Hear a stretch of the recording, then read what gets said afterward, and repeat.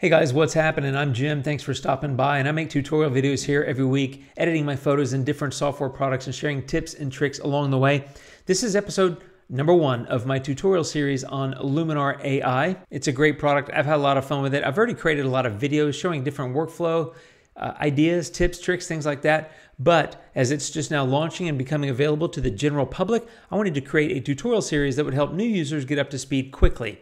Now, if you used previous Luminar products like Luminar 3 or 2018 or Luminar 4, Luminar AI will feel familiar to you, and your skills and knowledge that you learned in the previous products will translate. However, there are some nuances and some differences, and I hope to share all those things that I've learned by being a beta tester and working through this product over the last number of weeks and share that with you in this tutorial series. So without further ado, let's go ahead and get started.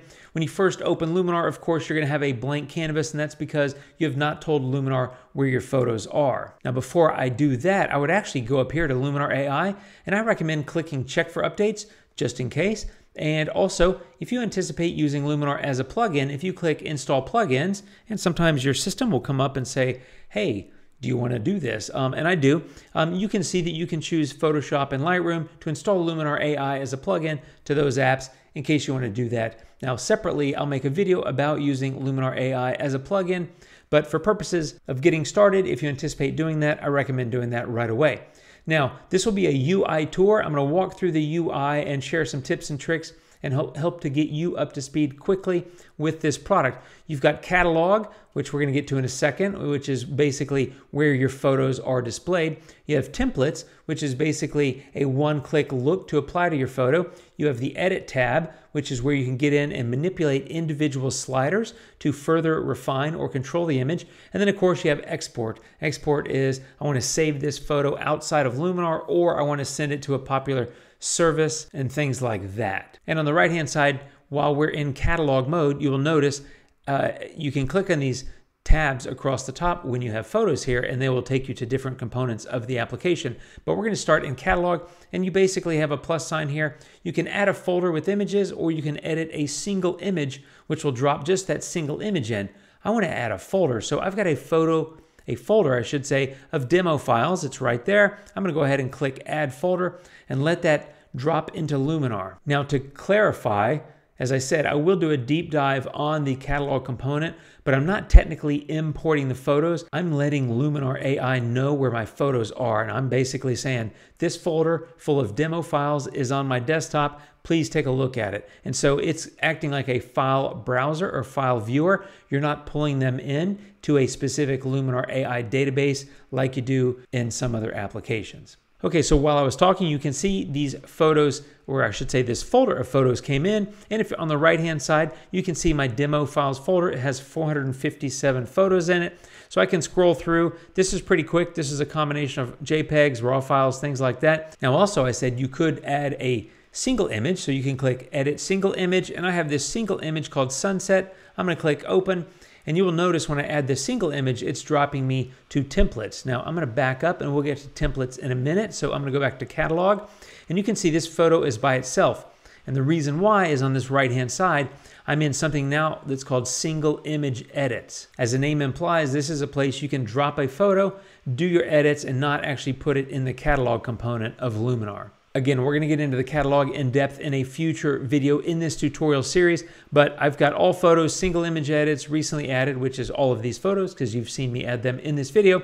Under here, I've got folders, so I can go click on that, and as you'll see, that will take me back to that folder full of photos that I imported just a moment ago.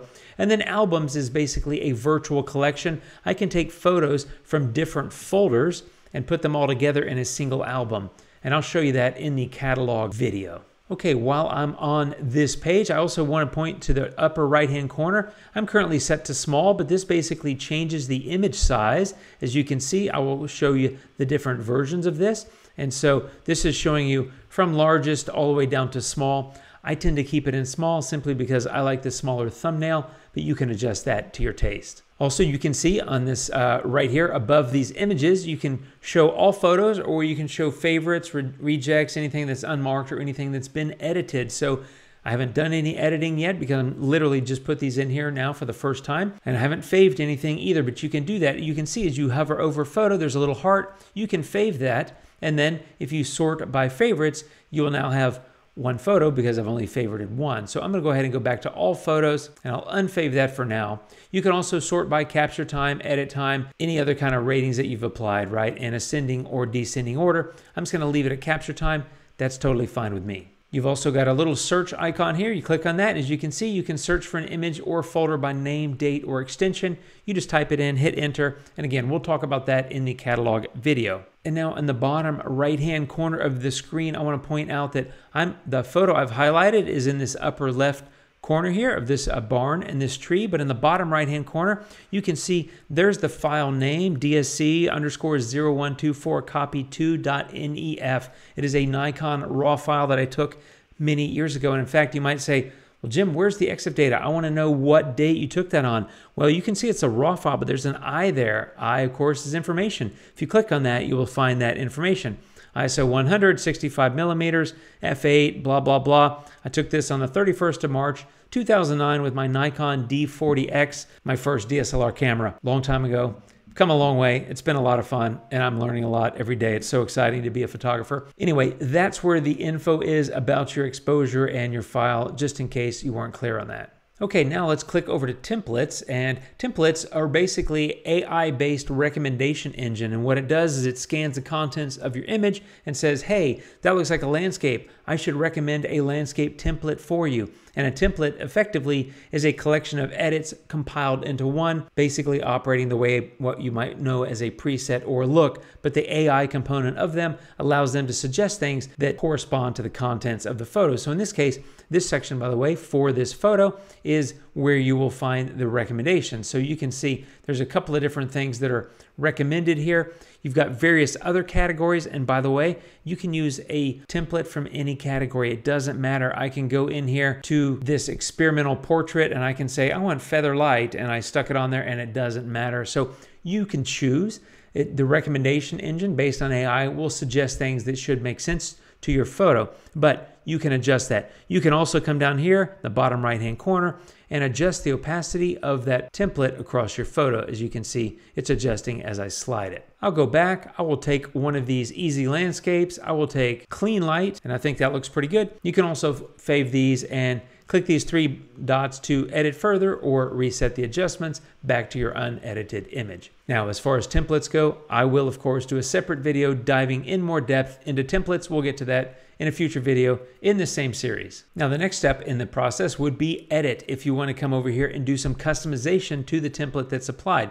Now, this is a recommended workflow by Luminar. Start in the catalog where you find an image, you go to templates where you get AI-based recommendations for sending you on a creative path with that image. You can go to edit if you would like to. You don't have to. You can go from template straight to export your photo and be done. Or you can go to catalog and skip templates and go straight to edit and then export and be done. It doesn't matter. You can choose. You're not forced into any particular thing. You're driving, you're in control, you do whatever you want. In edit, you can come in and you can see you've got 4 different tabs over here.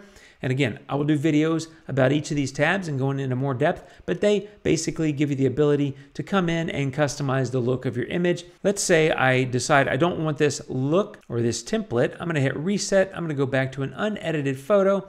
And now I'm going to come in here and I'm just going to use Enhance AI. And maybe I just want to edit the photo a little bit, maybe a little bit of contrast here.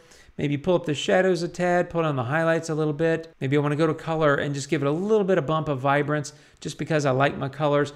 And there we go. I have a photo that I like, it's edited, and I'm done with it. That's when you can move on to export. Now, while you're editing, if you want to check, you have a couple of icons up here. You have this one. This is your sliding window that shows you the before and after for the edit that you're currently doing. And this one is, if you hold that down, that shows you the before, and when you let go, it shows you the current state. Also, while you're in the edit panel, there's a couple of other things that you can do. If you go to view, you can show the film strip. And so at the bottom, you will see the photos that are in the folder that you're currently viewing a photo from. So if you're editing the photo here, which I am, you could say, oh, I like that, but now I want to move on and do this. So having the film strip available or visible can be helpful. It's not a preference that I like, so I tend to leave that unchecked, and I just like to see a full screen image.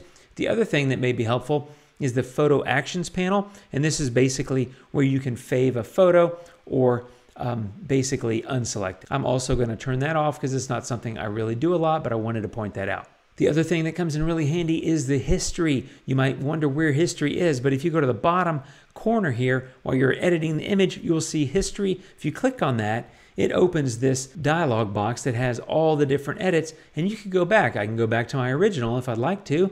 I can go back to where this Featherlight template was applied. There we go. I can go back to where I just started with Enhance AI with the Accent AI, or I can go back to my last edit. You have the flexibility, and that's where history is. It's hidden in that bottom corner. And when you want to remove history, you can just click back on one of these tabs for one of the 4 major editing tabs, which, by the way, they're categorized in a very intelligent manner. I think there's Essentials, which is what we're on. There's Creative, which, as the name implies, gives you the ability to do a lot of creative things. There's Portrait, which would obviously lend itself well to portrait work. And then, of course, there's Pro, which has a few advanced tools. Again, I'll get into all of these in the future, in future videos in this series. Next up, though, let's say I'm finished with this photo and I love it and I'm ready to export it. I just click on Export, and you can see over here you have a few different options. Save to disk, mail, messages. If you're a photographer and want to put this in your portfolio, you can send it to SmugMug or 500px. If you click Save to Disk, which is what I typically do, you can come in here and rename it. I'll call it Farm Scene. I can choose the location, wherever I want to put it, and I can apply various other edits as well, such as choosing a different color space and a different file format and a quality setting. I'm going to click Cancel. So that's it for this one, my friends. That's a summary of the UI and a tour of how it works. I basically recognize 3 themes in Luminar AI. The first one is simplify. I think they want to make it simple to edit your photos. They don't want to create a lot of complexity or confusion in terms of how do I do this or how do I do that, or anything in the post-processing of your images. I think they want to make it more easy and more accessible to more people. I think the second theme I picked up is they're focused really on quickly getting to results. The way it's set up, you go to your catalog, you find a photo, you go to template, you use AI to find suggestions. You can refine those suggested edits in the editing panel and then move on and export it. It's about quickly getting results and moving on. And the third is really speed and performance. I find this app is snappier, more responsive than Luminar 4 was. It just works quickly. They rebuilt it from the ground up with a new engine underneath. I think the performance is proving out to be much better than it was in Luminar 4. And overall, I'm having a lot of fun. That's my UI tour of Luminar AI. That's episode number 1 in my tutorial series. And I'll be back really soon with video number 2. Thanks for watching, my friends. I really appreciate it. If you have any questions, comments, feedback, things like that, don't hesitate to leave that down below. And I'll see you soon, my friends. Thanks for watching. I really appreciate it. Take care of yourselves, and adios.